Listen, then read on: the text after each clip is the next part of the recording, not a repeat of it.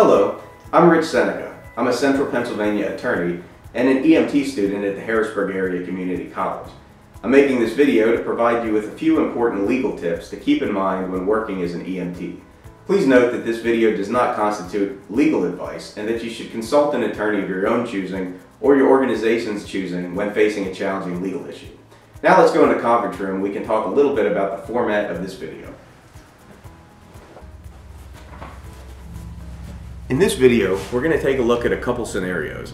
On one hand, you're going to see me as a lawyer, a non-EMT, a person with no specialized medical training, handling a situation. In the other set of videos, you'll see the EMT or EMT student version of me handling the same situations. Let me introduce you to EMT Rich. Hi, I'm EMT Rich. Every time you see me in a video doing something, usually you'll find that it's the right thing. When you see him in the video doing something, oftentimes it's the wrong thing to do. So follow what I do and use his examples as things that are the wrong way from a legal perspective to handle scenarios in the EMT world. Jumping right into the EMT world, our first scenario involves a patient who's refusing care who appears to know exactly what he's saying and understand the decision that he's making. Let's take a look. What are you doing, Randy? Are you taking a break? Hey man, I've been doing this all day. Whatever, man. We gotta finish this room before the boss gets back. Oh, come on, man. Randy, I think I'm having a heart attack. Steve, you okay? Steve? Oh, geez. Steve, you alright? Randy. Oh. Oh my God, Steve, I'm calling 911. No, it's alright. This has happened before. I'm gonna get through. I'm gonna fight through. No, Steve, you look terrible. I'm calling 911. Please, Randy, it's alright. It's okay. Is somebody calling EMT? It's my friend Steve. He's hurt. What's going on here? I just... Let me come take a look. Oh, no, I'm fine. Nope. Please. We're gonna help you, sir. No. Come on. Listen, I've been doing this for years. I'll be alright. Your friend's saying you need help. No, listen, I'm of clear mind and I don't need any help. No, I'm gonna give you treatment right now, No, sir. I don't want any treatment. We have to start CPR. Get to have my rights. I don't want to see. What are you doing? Do you have a clear mind, sir? I do have a clear mind and I don't want you to But put your hands on your me. friend's saying we need to treat you. Randy, I don't want any help. Listen, I've been doing this for We're years. gonna start CPR. Ready? 1, 2, 3, 4, 5, 6, 7, 8, Oh my God. 10, 11, 12, 13. Oh God, he's dead. The scene is safe, and I'm donning my proper protective gear. What's going on here? Did someone call an EMT? It's my friend Steve. He's hurt. What's the situation? Let me come and check you out. Okay, what's going on here? Oh, I'm just having a heart attack. It's all right. It's no big deal. Can I check you out? Yeah, I don't think so. I think I'm going to be okay. How about I just check your pulse? No, you know what? Every time I get a heart attack, I just tough it out. I think I'll be all right. How about your blood pressure? Can I take that? No, you know what? I'm sure my blood pressure is fine. I just need to lay here for a few moments. Do you understand what I'm saying?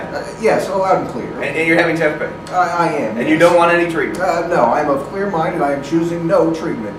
I'm sorry, Randy. If he refuses treatment and he's of clear mind and understands what I'm saying, I can't treat a patient who's refusing treatment. Listen to the man, Randy. Sir, can I get you to sign off on a paper saying you're refusing treatment? Well, I sure can. Where do I sign? Okay, I'll go get in the ambulance, and unfortunately, we'll have to end this call today. I'm sorry, Randy. There's nothing I can do for your friend if he doesn't want treatment.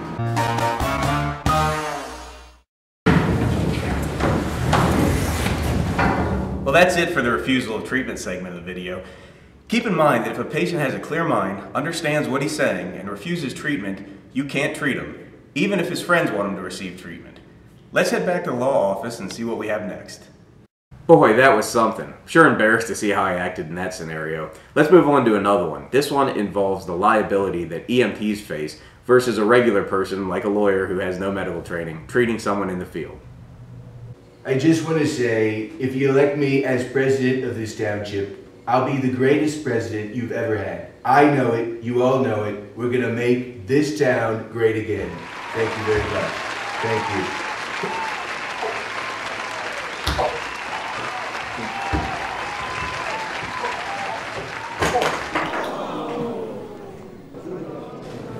Relax, everybody. I'm a lawyer. No need to call 911. I'm a lawyer. I know what to do. Oh, here we go. Okay. Oh my goodness, he seems dead. Oh, he must be dead. We're gonna start CPR here. Oh, 1, 2, 3, 4, 5, 6, What are you 7, doing? 8, 9, 10, 11. Get off, get off. Hold still. Somebody get Melody. 16, 17, 18, 19. Hold still. 20. Are you? Oh God, now I'm feeling sick. Oh God. Oh God. Oh Jesus. Oh my goodness. Oh God, he's dead. I'm dead. He shouldn't have been doing CPR. It was the worst CPR I've ever seen in my life. I'm dead. It was unnecessary, and he should not have done that. Folks, relax. I'm an EMT. Donning my appropriate protective gear, I've made sure the scene is safe. Checking the patient's pulse. Checking for breathing. Appears we have neither. Somebody call 911. Get me an AED. I'm about to start CPR. 1, 2, 3, 4, 5, 6, 7, 8, 9, 10, 11, 12, 13, 14, 15, 16, 17, 18, 19, 20, 21, 22, 23, 24, 25, 26, 27, 28, 29, 30. 1, 2, 3, 4, 5, 6. I just want to say, this EMT did the finest CPR I've ever seen in my life. Unfortunately, he cracked one of my ribs, it pierced my heart, and now I'm dead. But I'll tell you this, he was the best EMT I've ever had. So the important thing here is that when you're an EMT and you render care following the proper protocols, if something goes wrong, you're immune from liability under Pennsylvania law.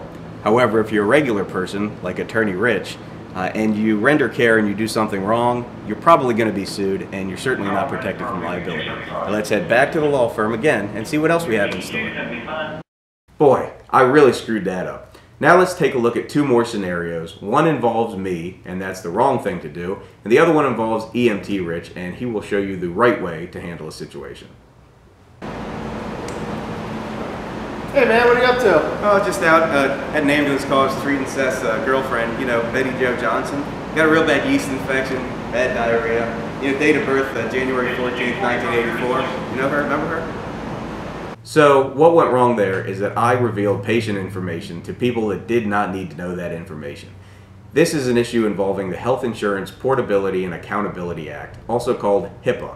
An important part of this law says that EMTs and other healthcare providers cannot reveal protected patient information. That's information about a patient's care, particularly information that involves patient identifiers, meaning pieces of information that would allow other people to know who you're talking about. In that scenario, clearly I revealed inappropriate information about a patient I was caring for, and I made it very clear to everybody who that patient was. Something you just can't do as an EMT. You need to keep all information you learn in the field while working private.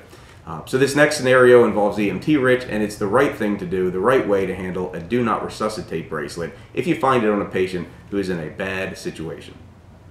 And I did it my way. Yeah.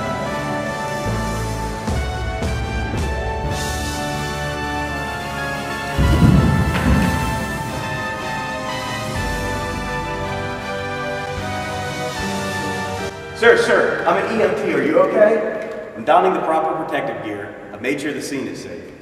Checking the patient for breathing. No signs of that. Checking for pulse. Oh, I've discovered a bracelet here on his wrist. It says do not resuscitate. It appears to be a medical bracelet. I know under Pennsylvania law such orders are valid. Does anybody know this man? No help there. I better go call medical control. Hello, medical control? Yes, I'm donning proper protective gear. Yes, I made sure the scene is safe. Yeah, I have a patient here. He's not conscious. He's not breathing. He has no pulse. He's wearing a bracelet that says do not resuscitate. I just want to make sure it's okay to follow that. Yes, there's nobody else here. It's just me and him. Okay, we will follow the order. Thank you, sir. Well, unfortunately, it looks like this man is deceased, and we did the right thing by not taking any steps to resuscitate him.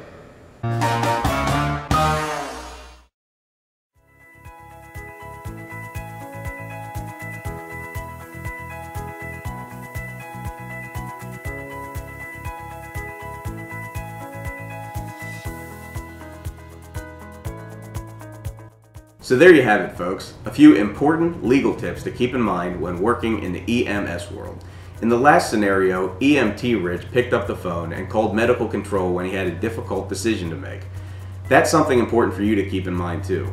Every scenario is different, and so when you're faced with a challenging decision, call upon the resources available to you to make the right decision. That includes medical control, but also your EMS company may have an attorney that they work with, and it may be that that attorney needs to be contacted in certain scenarios. Remember, this video included general legal advice based on Pennsylvania law, but will not work for every scenario. And so there may be times that you need to call upon your own legal counsel to make sure you make the right decision. What I'm trying to say is this video does not constitute legal advice, but is just general legal tips to keep in mind when you're working in EMS. Thank you.